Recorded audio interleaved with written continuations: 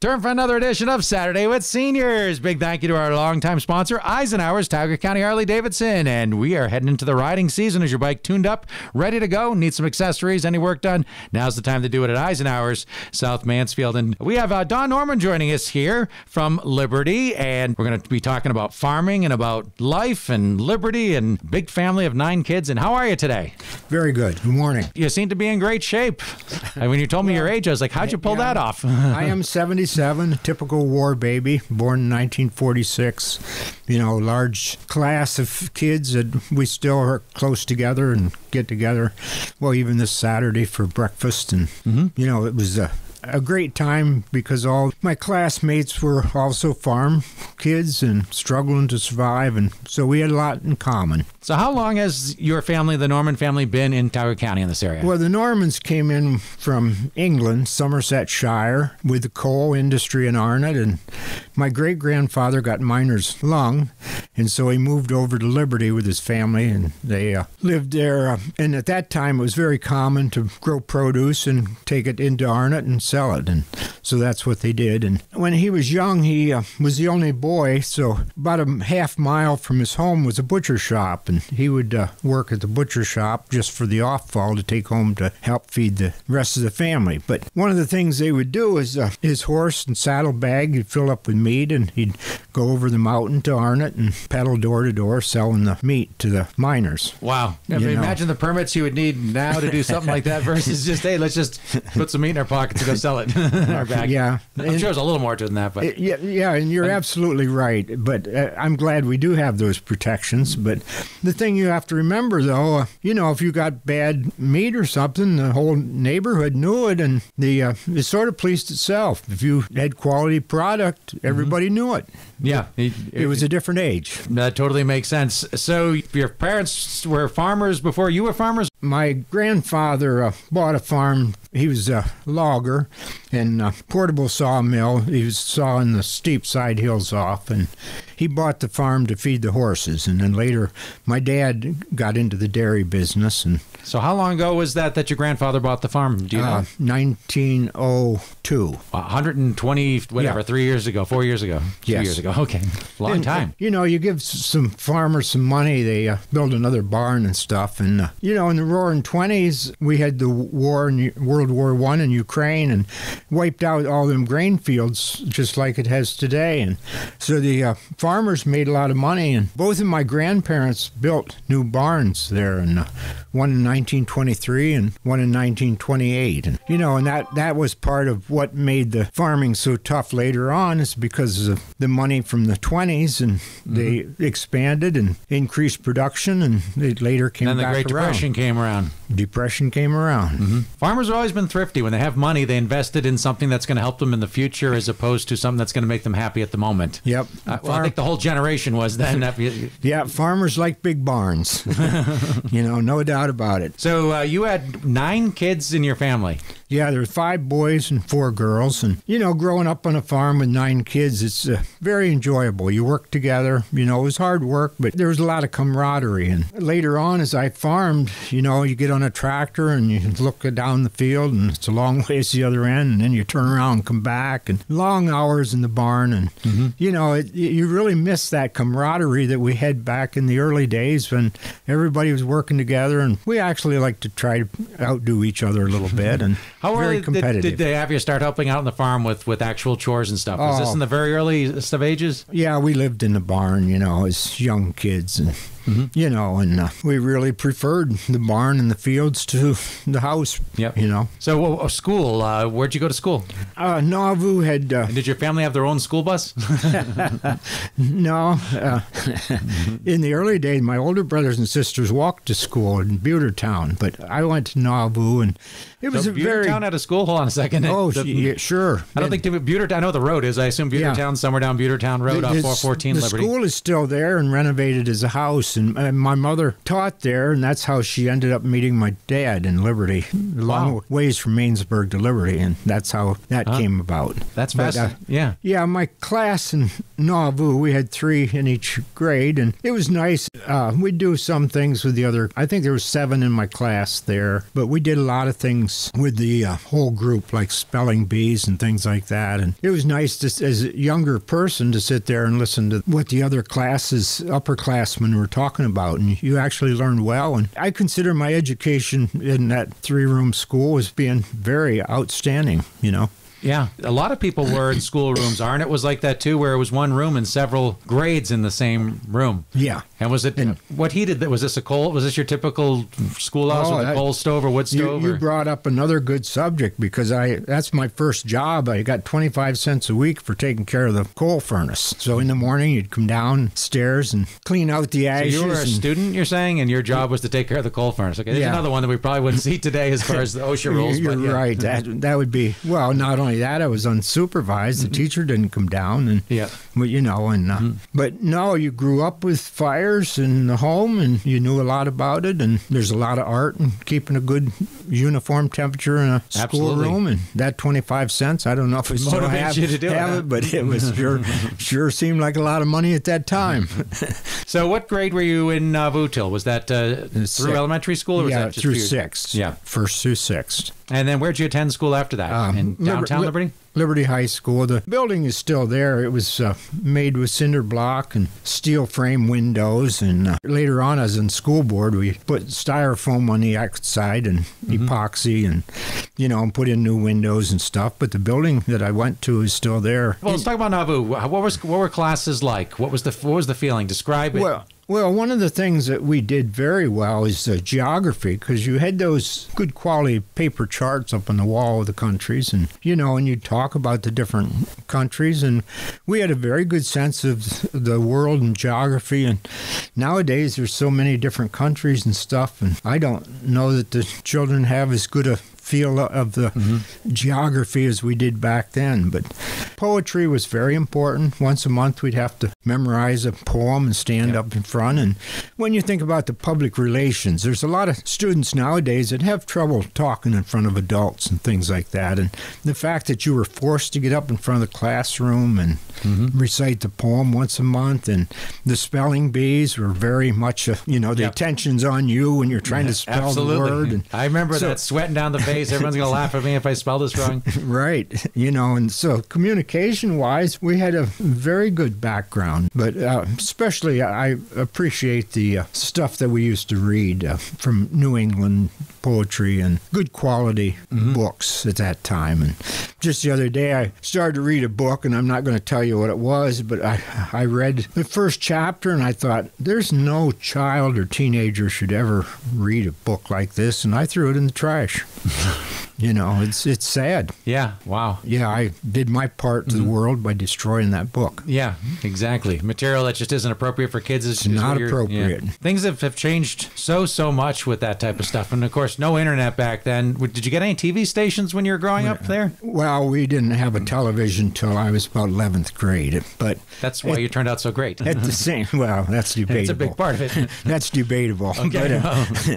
But the thing is, there were only 3 channels at that time, but in grade school I would have to listen to the other kids talking about what a great show they saw last night. Classics like Red Sullivan and and that, and they're all enjoying talking about it, and we didn't have a television. So did your family listen to radio to get news at nighttime? We did. But there again, like I said, we enjoyed farming.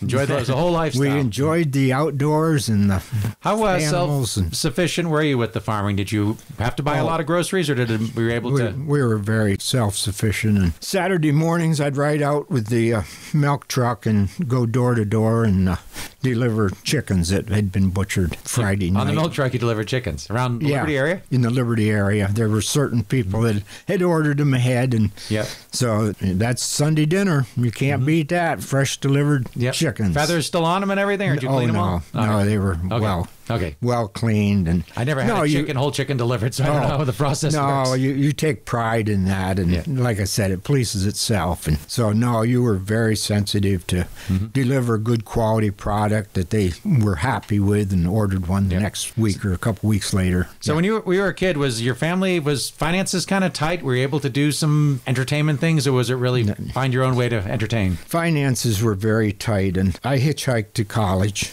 There was a lot of hitchhiking when I talked to people. Yeah, I hitchhiked to and from college, and and I have a book of what I spent that first year at college, and it's a real joke when you see how little. Yeah, money was tight, and it wasn't just me. I mean, it's all the neighborhood. Around, yeah.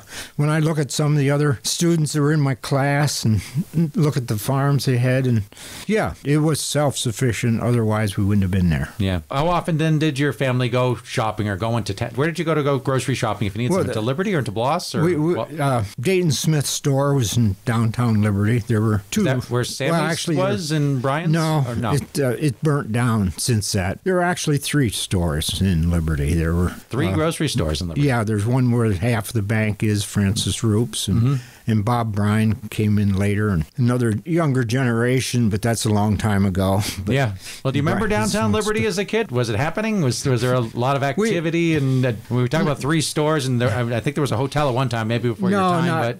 Not a whole lot of activity in downtown Liberty. Horses in town when you were a kid? Did you see them much? No, very little. But my grandfather had horses there in Mainsburg, and it was such a wonderful thing for me to sit up on the buckboard, and they would pick corn by hand and throw it against the thing, and I would hold the reins and pretend I was driving, and I didn't realize that the horses answered to the verbal commands of Grandpa. I thought I was a big thing there. You thought you had the steering wheel, but 4 or 5 years old, and but they answered to his vocal commands, but I sat there on the front of the buckboard with the reins. But that's one of my favorite memories of horses. Yeah, you've mentioned Mainsburg a few times, so you spent some time up in Mainsburg, and you've mentioned also that's where one of the produce places was too. Every other Sunday we went to visit Grandpa and Grandma, and he was a typical, very tight English Vermonter type, and I learned a lot because he read the ag magazines, the Rural New Yorker, and those early magazines, and they had quality writers in those days that you learned a lot from them. And even as a potato grower, I really enjoyed what I learned from him. And even this morning, I read an article on the internet about growing potatoes. And my conclusion when I got done is my grandfather, 70 years ago, taught me everything that there was to know. That there is to know about growing potatoes. I only picked up one item, and the guy that wrote this was a guy that raised seed potatoes and really knew what he was doing. And yet everything that my grandpa taught me is still accurate today. So high school, you went to Liberty High School, and then when did you got married, I assume? Tell me about your family. Well, as far as my family, I went to Penn State, and I met a girl from York County that her dad was a tenant farmer to begin with. And so we have a lot in common that way, as far as we're both very tight with our money. And she came from dairy farm background, and so in 77 we bought a farm back home. I was away for 13 years before I came back. But so what made you decide to come back after 13 years of being away from Tioga County? Well, I had a good job, and the people that I worked with, I was an engineer for New Holland Machine Company, and did the round baler, all came off my boards, and plus I was new market development. But one weekend I went deep sea fishing with a bunch of my friends, and they were very nice, conservative type people from all over the country, Wisconsin, Michigan, Pennsylvania, Virginia. And when I saw how the teenagers acted, I felt like everything that was important to me was lost in one generation. So my oldest daughter was just going into 2nd grade when we came home and bought the farm. And I did it mainly so that my family would get the same conservative values that I grew up with, What you get from being raised in Tioga County. That's right. Yes. And I see, you probably saw the other day that it's Tioga Potter's listed as one of the best destinations to come to in Pennsylvania. And Absolutely. we have a lot to offer I here. chose to move here 28 years ago. Came and visited a few times. And never left, so that says it all. No, I've lived here more than all the other places I lived my life combined. So. Right. And my wife is the same. You know, she's been here since 77. And Yep. So how have you seen things change since you grew up? You know, like in the farming industry, there's definitely been some changes. Is it harder for a farmer these days? Easier? Different? What have you seen evolve? I guess the best, when I bought my farm in 77, someone told me that the most important thing wasn't my crops and everything else. It's understanding the government programs and taking advantage of them. And that really wasn't what I wanted to hear.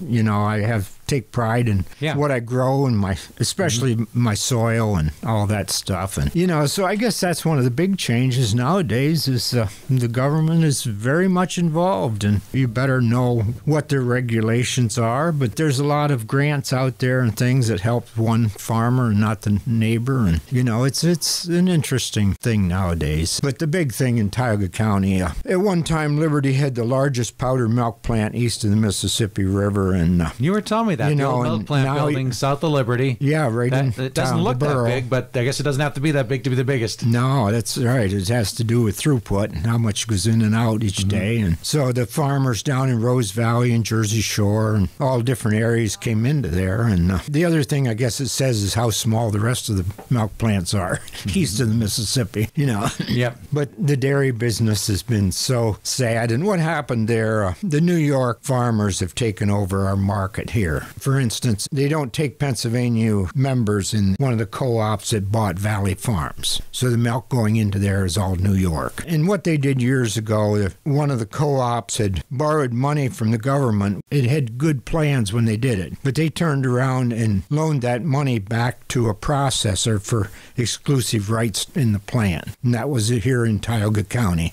So that was the development where the New York State milk started to flow down here. And some of our local co-ops were more busy in sending milk to Georgia and Virginia and places like that to get a little extra money. And they didn't take care of their local processors. And so sometimes short-run smarts don't always end up as being long-term wise. Totally makes sense. And sad to hear that that's happened. You know, you drive by and you see these old, I don't know if you feel the same way you see an old farm and you look at it and it's starting to grow in with those briars. And the barn's got a hole in the roof. It's sad.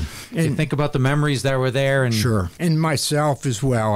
My main barn was built in 1860, and it hurt. It would have cost me probably $70,000, $80,000 to fix it up, and then 25 years I'd have to fix it up. And, you know, where's the cash flow in doing that? So my barn was disassembled, and it's up in Woodstock, Vermont now as a fancy tourist wood shop, and I ended up taking the money that I would have put into the renovation of the old barn and built something that's more functional for me. Yep, that's looking forward. Still a business that's got to make ends meet. So it's got a cash flow. Yeah. So what do you see the future of farming in Tioga County? What do you think in 10 years, 20 years, we'll still be going one way or shape, or what do you think is going to take off? Absolutely. And I've since I was involved in helping get the Farm Preservation Board established years ago in Tioga County, we have preserved a lot of farms in Tioga County already. Along the Route 49 corridor up there, there's a lot of preserved farms. And Welsh Settlement, we've got a nice big block there that we've preserved in the Welsh Settlement. And when you say preserved, like are there funds to protect the farm to be there, or you have to keep the owner agreed to a program that allow protect it. And the nice thing, the agreed is a good word, Kevin, because what we have here is the farmer himself makes the decision to sell the development rights. It's not some government program coming down. It is choice by the farmer, and my farm is preserved. So it's nice to look out the window and see the fields below me and know that those pastures and stuff will continue to be there. And for generations to come. That's great that you did that. If you look at trends, there are a lot of farmers that have went to beef cattle, dairy. It was a nice, easy transition. But I've been in the dairy and beef and sheep business, and I think we're going to continue to see growth in some of the sheep, goats, and pigs, of course, is everywhere.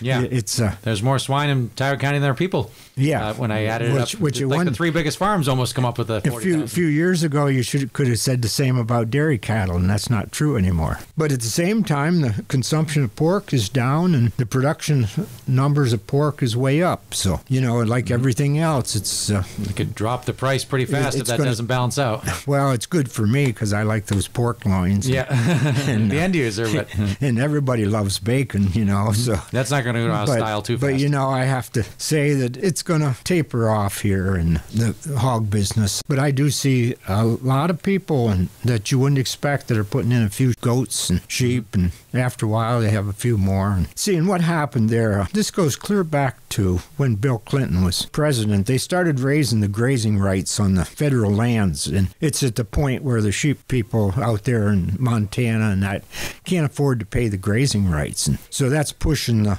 sheep and goat market east. And if you look at the map of where the growth is, it's all outside the normal corridor where the grazing rights and large numbers of sheep originally were. And they just want to preserve the environment a little bit more for the elk and deer and that stuff and tourists. Yeah, well, they got to feed them too sometimes. Yeah. So. We all need food.